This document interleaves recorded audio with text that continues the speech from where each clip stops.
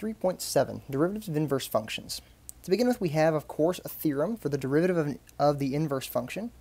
So if f of x is a function that is both invertible and differentiable, okay, now then we might say let y equal f inverse of x be the inverse of f of x. Of course, for all x satisfying f prime of f inverse of x not equal to 0, because we cannot divide by 0, the derivative of that inverse function is equal to, this thing right here, the derivative of the inverse, is 1 over f prime of f inverse of x. Now we're going to apply that to a function that we have here.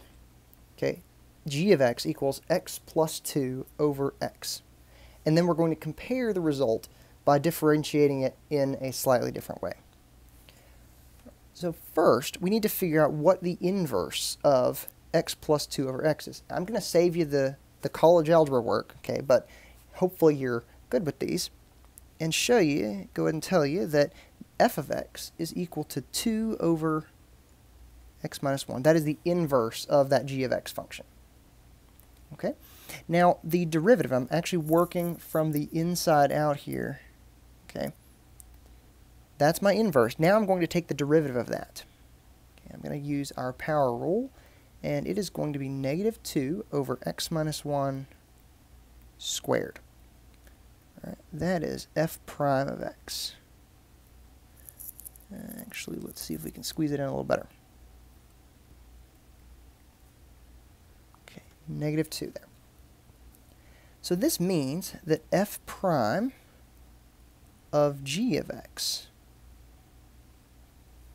is equal to negative 2 over, instead of an x, we're going to have x plus 2 over x minus 1 squared, which is equal to negative x squared over 2. So that is the derivative of the inverse. So we actually take the inverse function, take its derivative, and then compose that with the original function, and then simplify. And that is our answer. That is what we were after, the derivative of that. Now, if I were to take the derivative of that function directly, I get the exact same thing. Oh, I skipped a step. I didn't do 1 over that. I apologize. So I need 1 over that function. 1 over that function. F prime of g of x. So my function is negative 2 over x squared. And that is the derivative of my inverse. F prime of g inverse. Oh, let me write that differently. F inverse prime. So g inverse prime. Okay, taking out my x. There's my answer.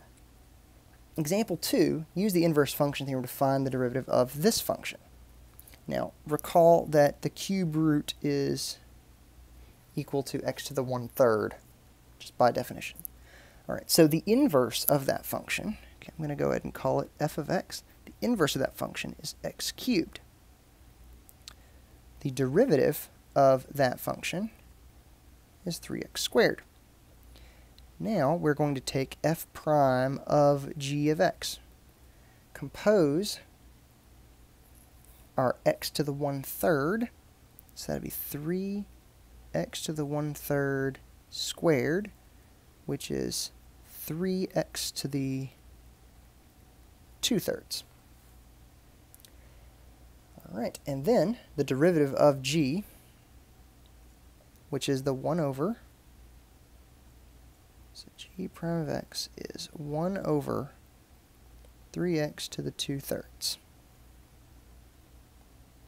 Now, if we were to apply the power rule to this and just say, oh, find g prime, that would be 1/3 x to the negative 2/3, which is equivalent to that.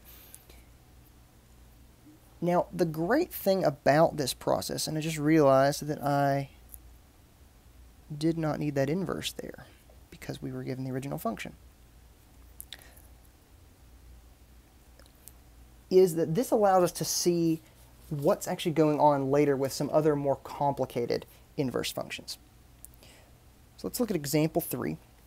Find the equation of the line tangent to the graph y equals x to the 2/3 at x equals 8. All right, now I'm not going to use the inverse function theorem for this. Okay, I'm just going to go straight to it. Actually, let's call this, our slope is the derivative of y evaluated at x equals 8. Now our power rule is what I'm going to use. That'll be 2/3 x to the negative 1/3. I'm going to evaluate that at x equals 8, which would be 1/3.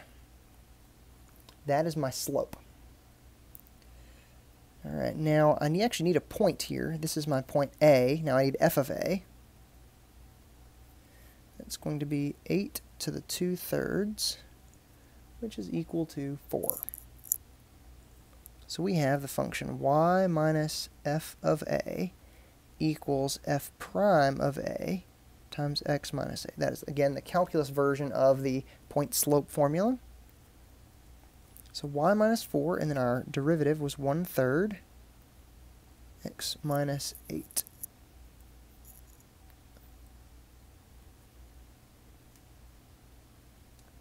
So distributing that 1/3, y, we don't want to do that yet, y minus 4, 1/3 x minus 8/3, and then adding 4 to both sides, y equals 1/3 x plus 4/3.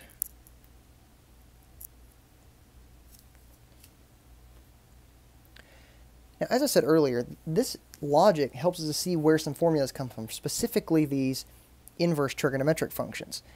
Now, we're actually going to use the inverse function theorem to find the derivative of g of x equals sine inverse of x. And then we're going to compare that to what's in that table to verify that it does, in fact, work well for us. So first, our inverse function, f of x, is sine x. By definition, the inverse of sine inverse is sine. F prime of x is then cosine x, as we saw not too long ago, 3.5. Now we need f prime of g of x. Okay, so that would be cosine of sine inverse of x.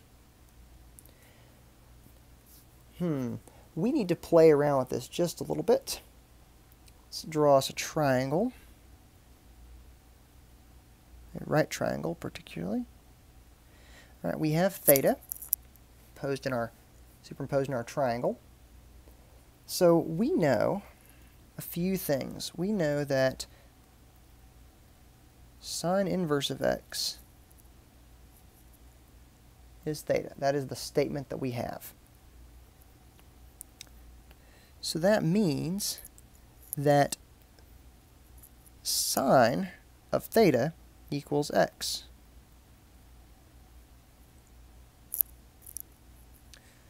All right, now we're going to write that as sine theta over 1 so that our hypotenuse is 1 and our opposite side is x.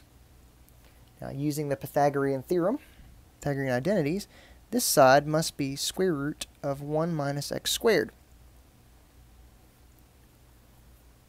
All right, now, from that, we want to know what cosine of sine inverse is.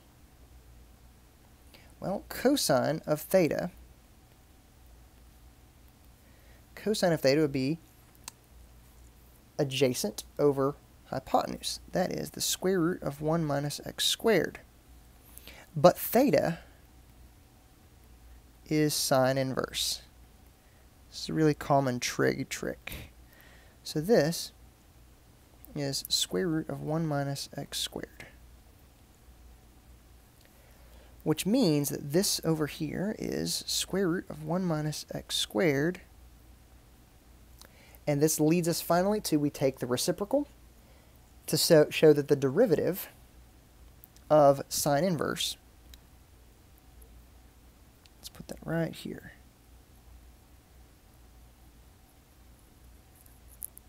Derivative of that is 1 over square root of 1 minus x squared, as was stated in the theorem. Now let's take that definition one step further and apply it. Example 5, apply the chain rule to the formula derived in this example to find the derivative of h of x equals sine inverse of g of x, and then use that result to find the derivative of sine inverse of 2x cubed. Well, our chain rule would say this is going to be the derivative of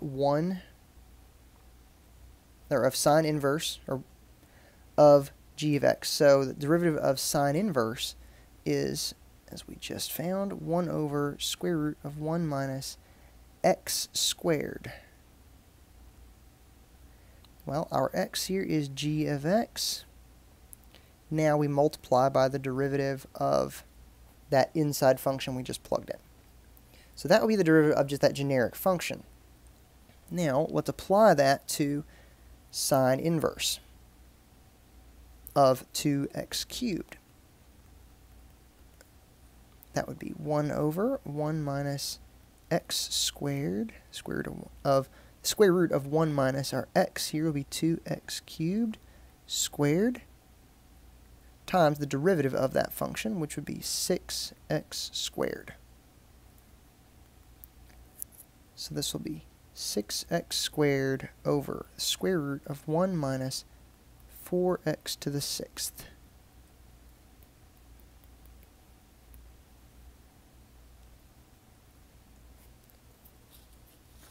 Alright, next, example 6, find the derivative of tan inverse of x squared. Different function, but we can go back to our table and use that. The derivative of tan inverse is 1 over 1 plus x squared. So just tan inverse of x, derivative,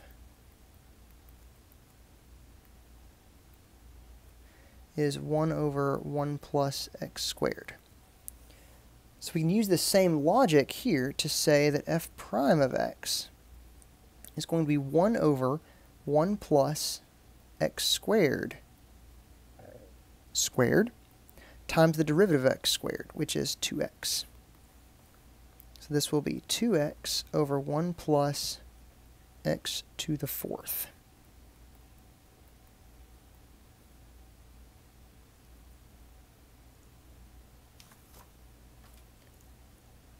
Alright, example 7. Find the derivative of x squared times sine inverse of x. We have a product rule. We need to know what our derivative of sine inverse x is. We've used it enough, we should know it pretty well now. 1 over the square root of 1 minus x squared. So that is going to be our, if we label these u and v, that is v prime, and u prime is 2x. So with our product rule,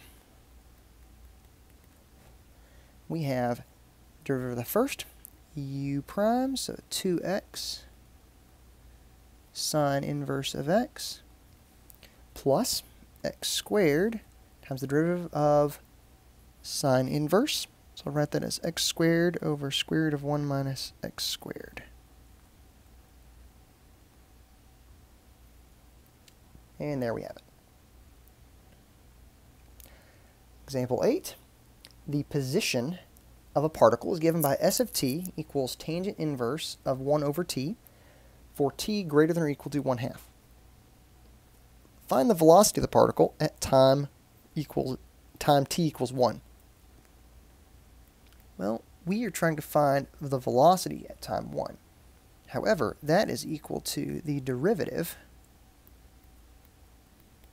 of s, our position at 1. So we need to find the derivative of s. Alright, now tangent inverse, remember that was 1 over 1 plus x squared. We have a composed function here. and then we have to multiply by the derivative of that function, that inner function, which is negative 1 over t squared. And if we multiply that t squared around, we find that s prime of t equals negative 1 over t squared plus 1.